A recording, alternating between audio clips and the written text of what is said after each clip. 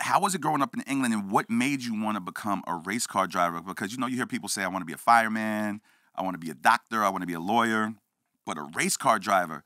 I believe in fate, really. Hmm. I believe that everybody has like a God-given gift and talent. I have two great parents. My dad used to play professional football for Nice. 13 years. And I remember him telling me and my brother from a young age, do something in life which brings you purpose and that you're passionate about.